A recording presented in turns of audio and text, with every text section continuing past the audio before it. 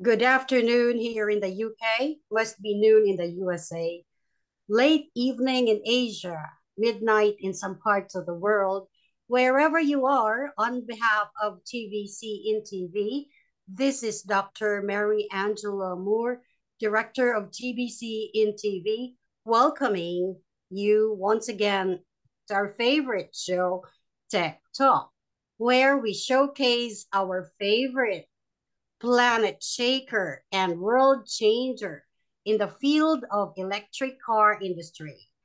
Our featured monthly guest, the young but wise founder and CEO of NATRION, Alex Kosyakov.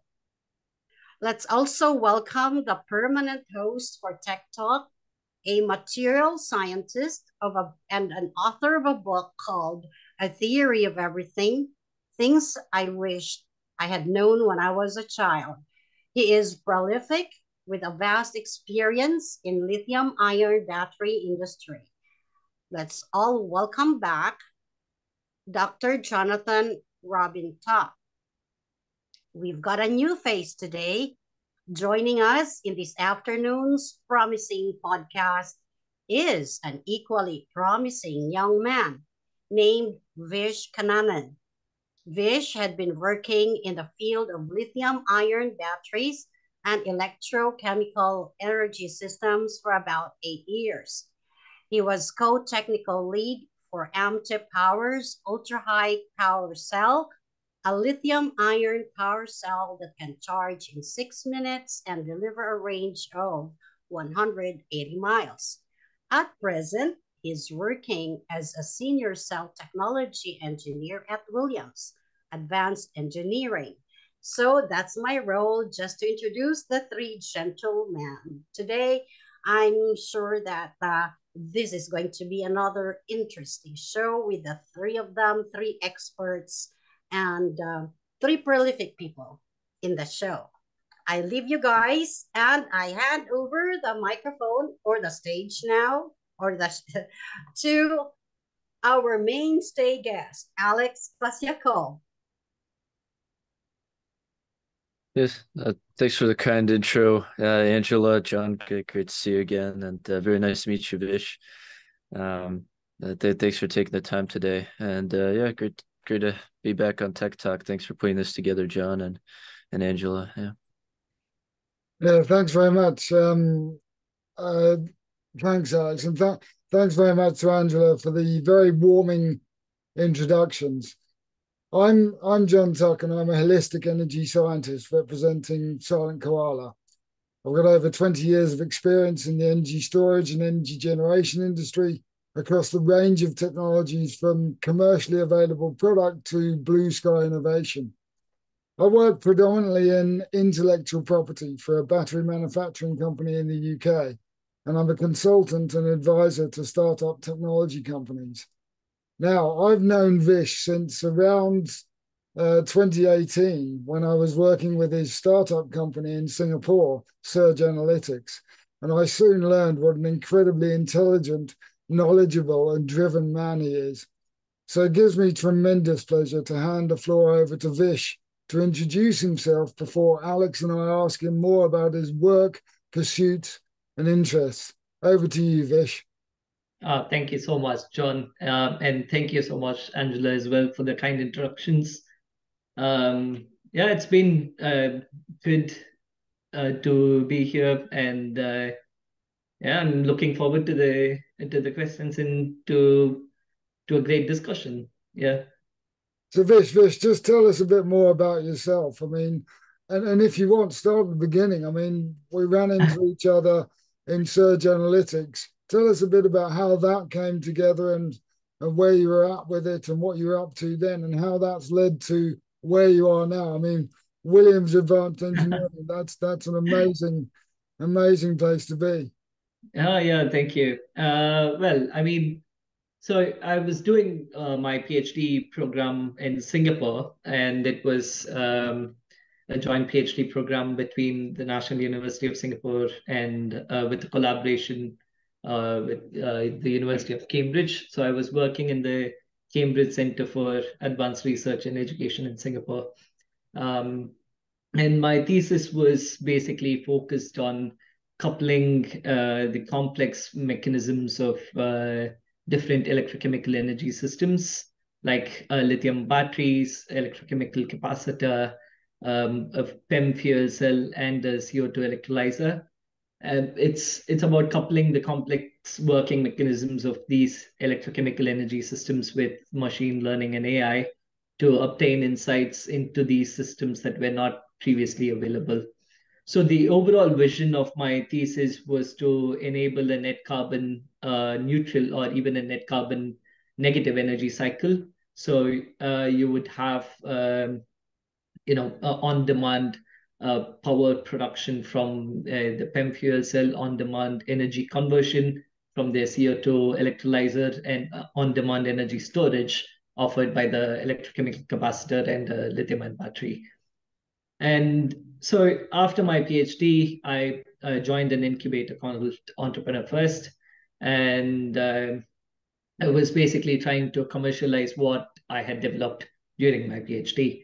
This is because we were able to get insights into these systems that were unique and also offered tremendous potential to make a good and solid improvements in the fields of research and also industrial research with these technologies. And I picked the technology that was a bit more mature at that point in time. So that is how I ended up focusing on lithium-ion batteries.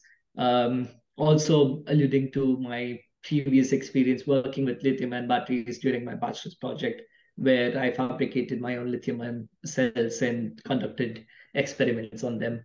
So that is the reason why I chose lithium-ion batteries again after my PhD, and tried to commercialize my algorithms through Surge Analytics.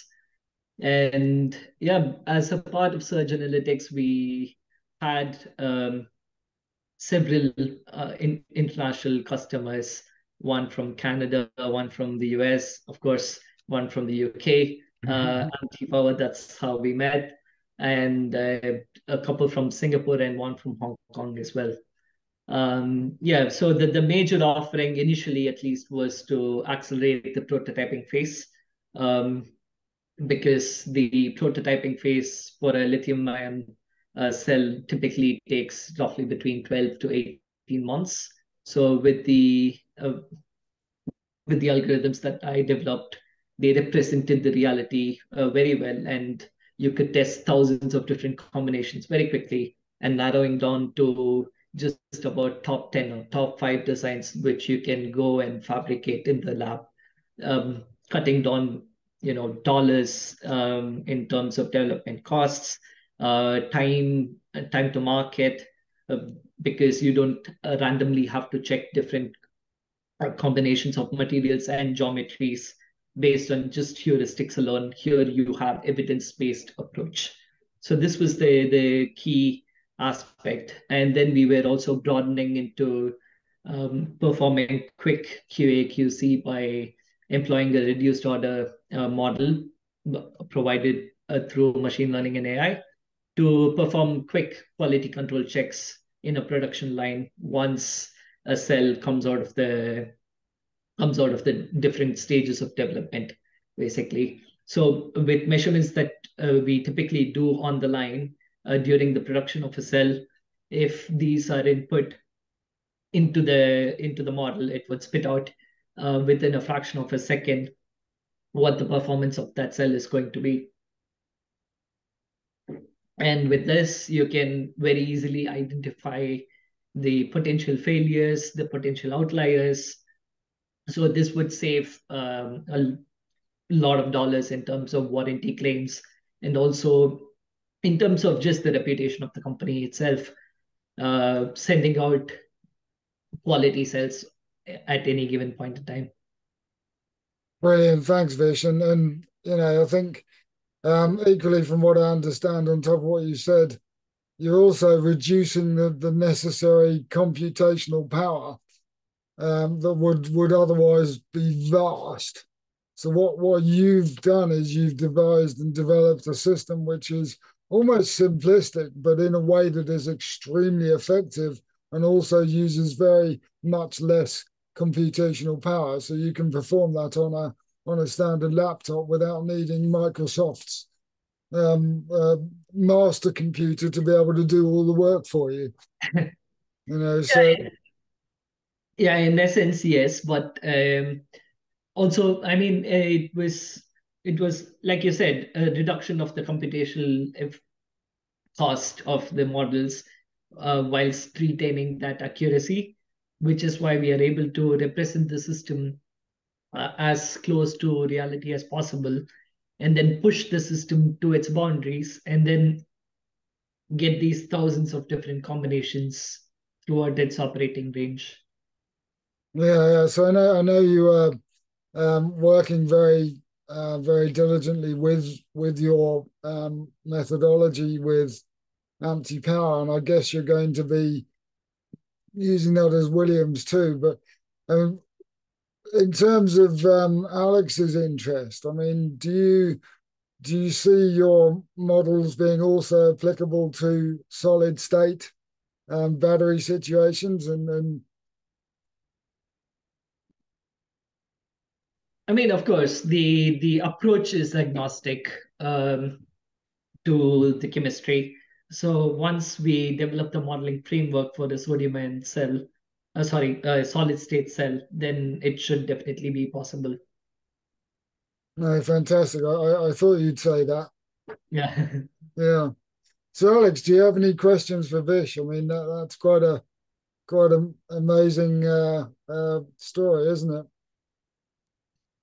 No, it's yeah, incredible, and again, really nice to meet you, Vish, and love hearing about this kind of stuff, and yeah, I mean, I think modeling's taken some time for the industry to implement at a wide scale, but it's I think the sentiment's finally turning around. I think there was initially a lot of resistance when it came to modeling to. There really are like certain parts of the cell that no amount of modeling will be able to ever account for, right? Like the actual maybe like engineering of parts like the tabs and how they fit and how to put a process together for that. But otherwise, using modeling as a tool to scale down OpEx and really streamline and accelerate time to market is really exciting and proven, and something we've been trying to implement more as well.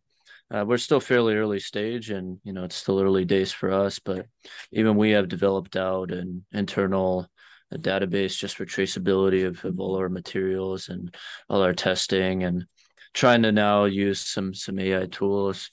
I guess what I'm curious is your take on how how far can you really take it, right? Is it really possible to maybe develop some new active material, but all is just some assembly, how the atoms are assembled, right? Can you really then take that through like density functional theory or like molecular fluid dynamics, and then all the way to understanding how an automotive sized battery pack is going to behave with that? Is that really possible today, or is that something we have to wait for in the future, or what are your thoughts? Yeah, I mean, that's a really good question.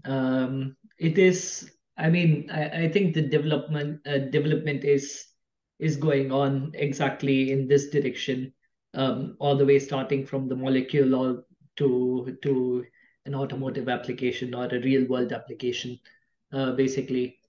But yeah, I mean, there are a strong strides being made in the field of DFT and molecular dynamic simulations as well, and especially with the advent of machine learning into that kind of a field, the computational cost is being addressed, because with molecular dynamic simulations and DFT, the major hurdle, one other than the fact that it is all carried out in vacuum, the computational cost.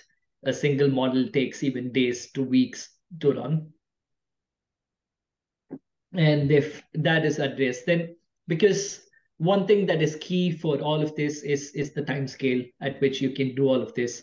Because if the modeling approach takes a few months to give you something meaningful, then it becomes a bit pointless, because you can carry out elementary experiments in that time period and get something solid out of it. And that is much more reliable, and it has a much better fidelity. So that is why the computational cost or the computational efficiency is of key importance. And I think this should be happening pretty soon, that such approaches will become possible. I would say they are in the works at the moment and should be available in the next couple of years or so, easily. Something that is even very, very reliable, not just an experimental approach, but even a reliable methodology. Thanks, Vish. And my mind is screaming of an idea I had probably about maybe even up to 10 years ago, maybe 5-10 years ago. And that is, I conceived that, wouldn't it be great if we could nano 3D print an electrode? And what if you could combine that approach with nano 3D printing of electrodes, so you could absolutely 100% optimize the geometry and performance of your electrodes? Absolutely, yeah. That sounds like the dream, basically. Well, I've seen a nano 3D printed version of the Eiffel Tower. Mm-hmm. So I'm sure it must be possible, but maybe I don't know enough about it. I think the key challenge with that is the materials itself. Yeah, It's yeah, to nano 3D print the active materials that we actually require yeah, for the electrode. yeah, yeah, I think that's where the challenge lies more than anything. yeah, absolutely. Yeah, so yeah, I mean, you've been around the battery industry for quite a while, and you've also a lot of experience, like myself, I guess, with fuel cells and perhaps even supercapacitors. Where do you have any questions for Alex surrounding what they're doing with solid state and how that interfaces perhaps again with what you're doing? Of course, yeah. I mean, of course, the major question that I have is, we all know that solid state battery is basically the holy grail when it comes to battery industry. So when do you think it would become a reality in terms of actual production, and how far along do you think that we are, based on your first-hand experience? Yeah, I think that's the $1 million question, isn't it? Yeah. Yeah, Yeah, 10 episodes in, and we get the $1 million question finally. Of course. I mean, if you can touch a bit on, like, where are the key challenges, I think that will also be super helpful. sure. Yeah, I mean, yeah, I think there was a period of time when there'd be a news article out about something out of a national lab or university lab where this is some solid state battery that's going to change the whole industry, and then it would. It's only recently, I think, that people finally started asking, well, hey, whatever happened to that thing that was supposed to revolutionize this whole sector? It's yeah, it's unbelievably difficult to bring solid state from benchtop to I think one of the things is that, like, the minimum criteria for success for solid state is being as manufacturable as current lithium ion. The fact of the matter is that we've gotten, like, really good at producing lithium ion batteries. I mean, so many companies have spent so many billions of dollars, and now over 30 years perfecting these battery gigafactories that are continuous and high throughput and high yield, low defect rate, and you get really high quality, low cost lithium ion batteries. And expecting the same thing out of solid state, in the next 5 to 10 years is probably unfair, right? Or at least, the most promising solid state. I mean, I think there are going to have to be compromises and degrees of success. So the most perfect solid state lithium metal battery with the very highest energy, where we double energy density over lithium ion, where we have 15-minute charging, no problem, where we have thousands of cycles of cycle life. We're not going to have that kind of battery technology probably for at least at mass scale for at least 10 to 15 years. But maybe we could put something into high volume production today that will at least achieve the safety goals of solid state, where it will at least give you the energy density and maybe not the cycle life and maybe not the fast charging. And so, yeah, I think finally there's been some change in the approach that the approach to which we're taking to R&D in industry and in academia with solid state, where it's truly a manufacturing problem.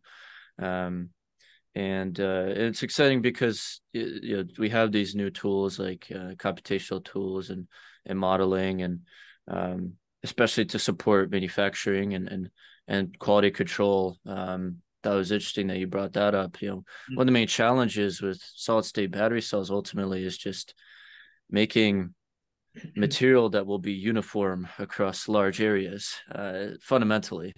And that's purely a quality control and process discipline challenge that you have to aid with computational tools if you want to get it done right. So I think I've been rambling a bit now, but yeah. No, not at all. That's useful, all interesting stuff. Yeah, go ahead, Vish. Yeah. So if I can ask you just one more question on that, which step in the manufacturing process do you think has the most challenge today with respect to the production of solid state batteries? Yeah. The most compelling solid state battery solutions are these ones, at least from a performance perspective, are these technologies where you're using a ceramic material like these oxide lithium garnet ceramics or sulfide based ceramics. You could get really great energy density and really great charge discharge speeds and really great cycle life with these materials. But these are ceramic materials, and they're brittle and inflexible, and that is the opposite of what is needed for the continuous roll-to-roll processes that are used in lithium ion today, right? Lithium ion depends upon materials. Current lithium ion battery production depends upon highly flexible, thin materials that can be processed roll to roll, and ceramics are not at all conducive to that. And so you really have to reconfigure the process to a great extent, where you're cutting discrete squares of material out of ceramic and then stacking it with your battery electrodes, and none of that is really continuous or high throughput. And I liked there was a piece, Porsche Consulting Magazine ran a good piece about this recently. I think they found something like, if you try to take a ceramic based solid state technology and to bring it into a lithium ion battery gigafactory and try to implement it, you would have to change at least 60% of the gigafactory floor to implement. And that's all the equipment, how the factory floor is put together. And it would be a massive modification.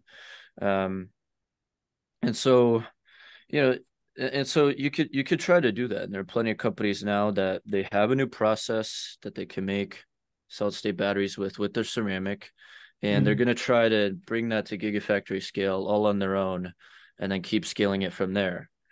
From my point of view, I don't know the extent to which that makes sense, given that we do already have all these gigafactories. Already so many have been planned and ground broken, to build them, and instead of people trying their hardest to make solid state compatible with these gigafactories, they want to build their own. So I don't know how much that makes sense, but that's Yeah, I think you're saying that there's a lot of sort of independent gigafactories going up, but what many of the even end users are choosing to do, especially the big players, is build their own. yeah. Rather like, well, I suppose Tesla going into partnership with Panasonic is a kind of similar sort of thing. But yeah, we're experiencing, or at least I'm hearing a lot about how especially the big players are actually developing their own cell manufacture capabilities, and in a lot of ways it makes a lot of sense because they then have control over their supply chain. And supply, as far as I'm aware, there's two things which are critical to cell manufacture. And one, as you've rightly mentioned, Alex, is existing manufacturing infrastructure. That is a key critical element of it. But the other is supply chain. So for example, I use the story of Henry Ford, who was struggling to get the rubber for his tires, so he bought a country or something, and put a mini America into it, a mini American city into it, and started developing his own rubber so that he could remove that supply chain uncertainty surrounding it. So yeah, that kind of makes a lot of sense. Yeah. Yeah. No, absolutely. I mean, even today, with respect to even lithium-ion battery production, there are supply chain issues that different parts of the world, including the Europe and the UK, the EU and the UK. Yes. There are significant because of different trade laws and the availability of the materials, and also just the availability of the suppliers. Causes this pinch in supply chain that you don't even have alternative materials in case one supplier bails for a key component of a cell. And these are real issues that are existing even today. And for something as established as lithium ion battery industry. Yeah, I think one of the things I first worked on many years ago was exactly looking at the UK supply chain and trying to develop the UK supply chain, and particularly in terms of active ingredients, so the anode or cathode materials. But the cell itself is so complex. It has about 15 different key components, independent components. Yeah.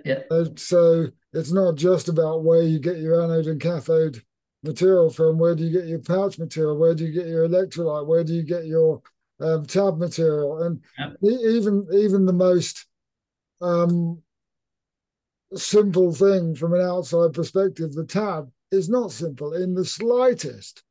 It's extremely complicated.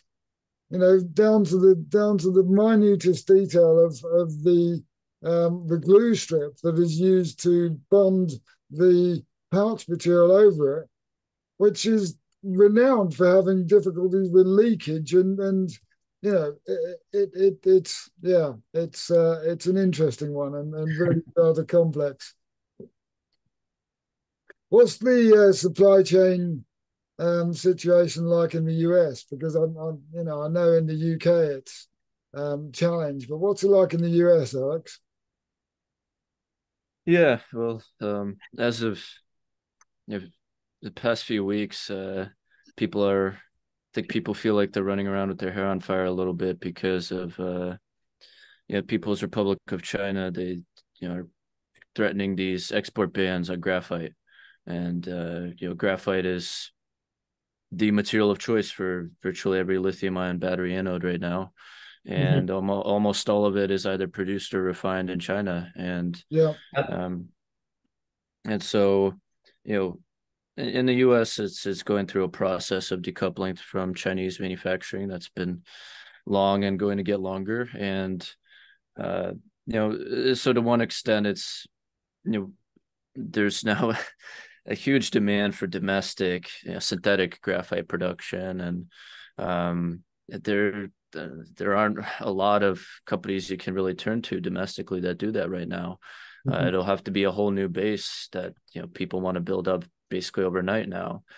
The other alternative is that you go with a next generation battery chemistry that's not reliant on graphite, so maybe one that uses silicon anode or lithium metal anode. And the good thing is these have performance benefits. The bad thing is these are still pretty mature technologies that we're going to have to advance rapidly and figure out how to make them low cost, or at least as achieve cost parity with graphite based cells. So it's and you think about, and that's not even talking about the cathode side, right? And all the challenges there with manganese and cobalt and other transition metals that you might use, and again, most of which are refined in China right now and otherwise sourced from perhaps not the most ethical means in countries where there's some chaos being caused by the extraction of these materials. So so it's a lot, at least for us. At NATRION, we just focus on the electrolyte active material. So thankfully, we don't have to worry about graphite, really. That's other people's problems, or transition metals. That's other people's problems for the most part as well. But just lithium, right? Where do you get lithium itself from? Well, again, most of it is refined in China right now. I think the U.S. has done a good job in trying to develop a domestic lithium supply chain, but it'll take a lot more time to mature. And the rate at which people want to deploy electric vehicles and build out all this electrified infrastructure dependent on lithium batteries, this supply is not going to be able to keep up. I think it's as simple as that, but we'll see. Yeah, no, I think from my perspective, I mean, I know most recently in the UK they've announced an initiative through the company Cornish Lithium. So I think I mean, I don't know too much about it. I've read bits and pieces, but I think they've found a source in Cornwall, which is interesting.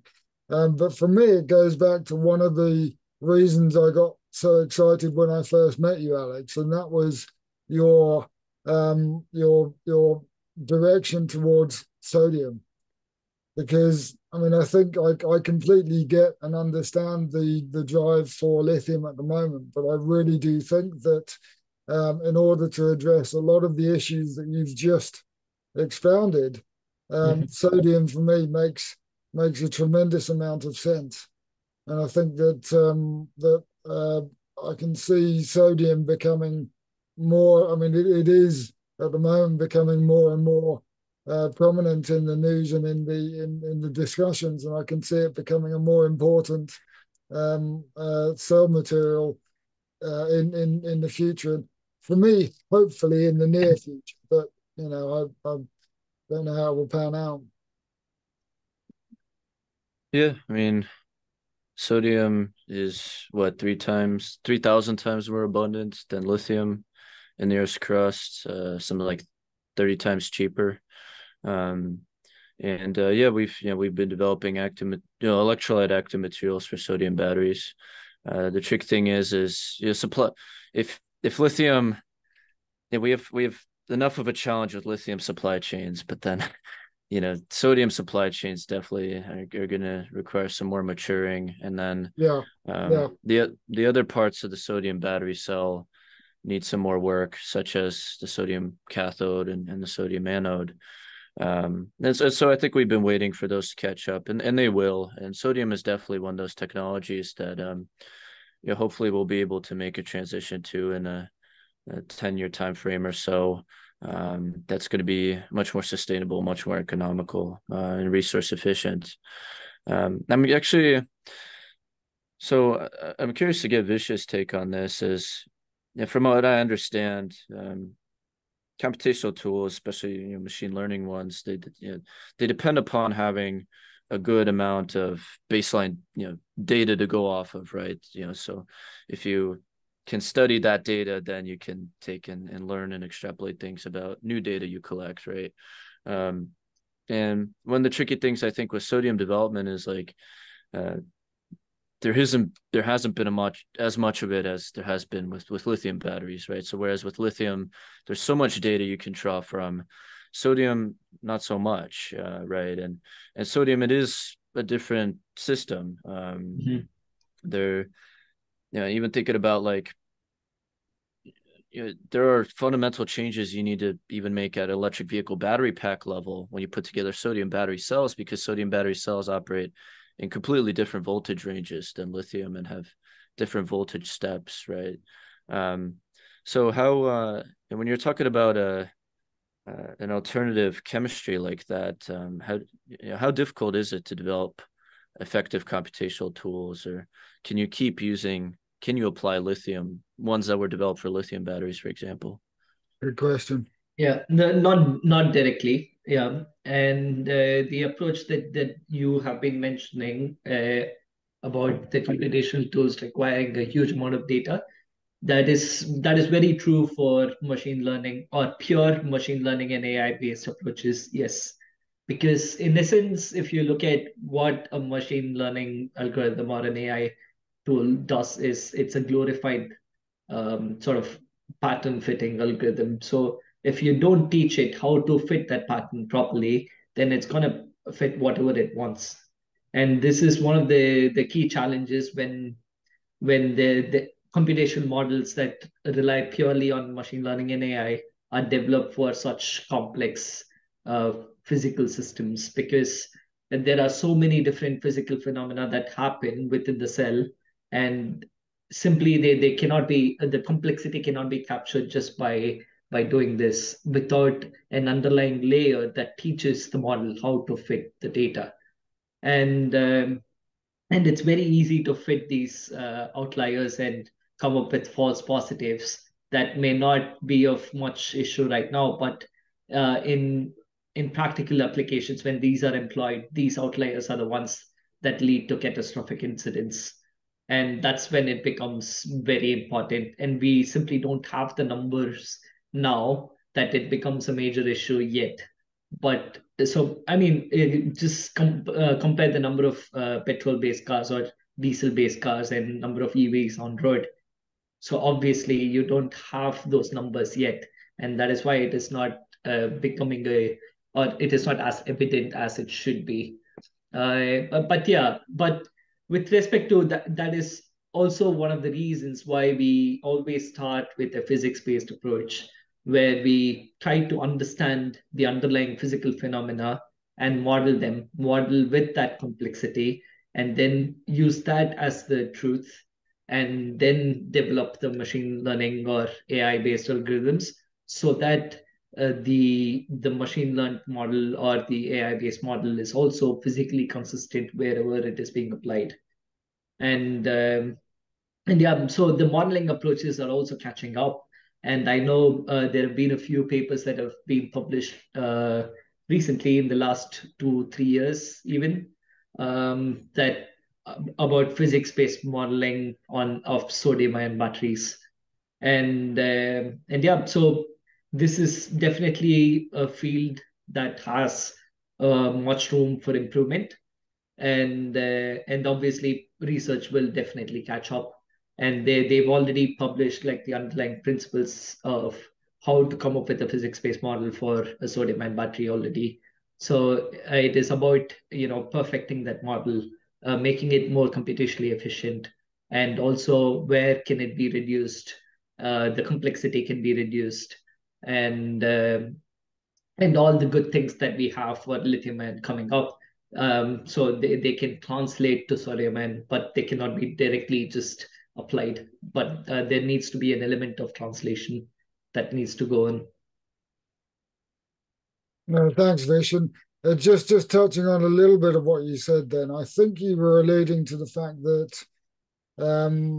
when you're developing the models and through the process, you actually do rely on quite a bit of field data which you were saying just isn't available at the moment. And yeah, I mean, I've a lot of experience in that, particularly surrounding warranty companies who are, it's a chicken and egg situation, because without the field data, they're not able to have the information that they can then build upon in order to provide the warranties. And it seems like a similar sort of situation with the development that you're describing.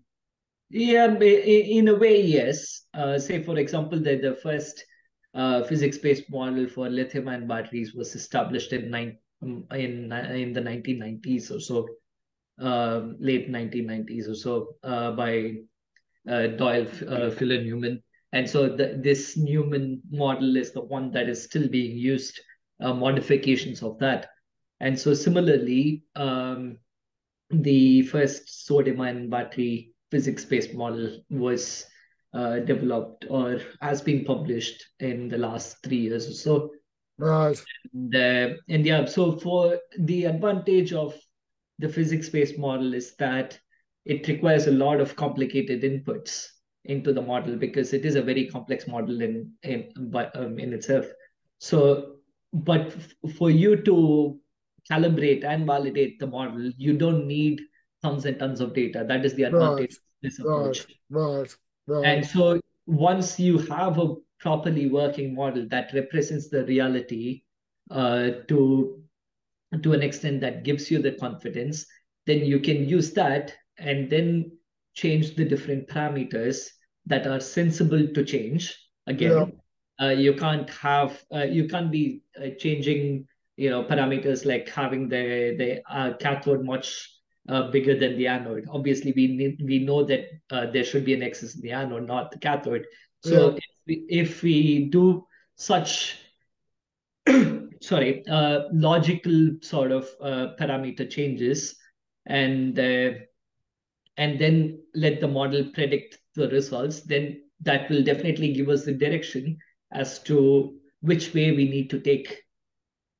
And then the physical experiments can follow that particular direction, and the accelerated development happens eventually. No, thanks, Vishen. And here's your $1 million question. Do you envision a situation in the future whereby a client comes to a battery manufacturer and says, I want these parameters, and the battery manufacturer simply punches them into the computer and it spits out the cell? Eventually, it is possible, I would say, and especially with the advancements in the field of computer science. So that's what when the first lithium-ion battery came out, the model, look at the advancement in the field of computer science back then in the late 1990s, and then look at where the advancement in computer science now is. So obviously, a lot of these computations can be crunched at a much faster rate. And eventually, I think that it is possible. But then, as we always say, it should be taken with a pinch of salt, the results that we get. And there's got to be a bit of a human element, yeah. Absolutely. There needs to be this human element. And also, there needs to be spot checks as to how close it is to reality and how representative it is of reality as well. Because if we lose the element of reality in what we are doing, then it is moot, basically. It's a moot point of what we are doing becomes a moot point, basically. Yeah. And yeah, so the model's output should definitely be physically validated as well. Yeah. That element of validation still needs to be there. And yeah, because it's a machine, end of the day. So there needs to be a human element. Yeah. That will That's always good to know. That's actually quite encouraging. We won't be wiped out by machines just yet. Not yet. Yeah, so brilliant. That's been fantastic. We've come to the end of our our quota now. Alex, do you have any final questions or words for Vish? Not at the moment, but no, I'd love to stay in touch, Vish, and it was very nice meeting you, and yeah, I learned so much about what you do, and this whole part of the industry that's going to grow and evolve. So, thank you very much for the time today. Yeah.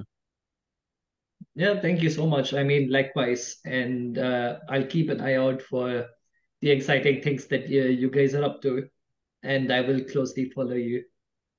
Appreciate it. Okay, I'll put you guys in touch. And just to end, and to the audience, thank you so much for watching. It's been an absolute pleasure to be here with Vish and Alex as usual. And thanks very much. Feel free to stay on a bit later, guys, if you want, and we can. I'm going to stop the recording now.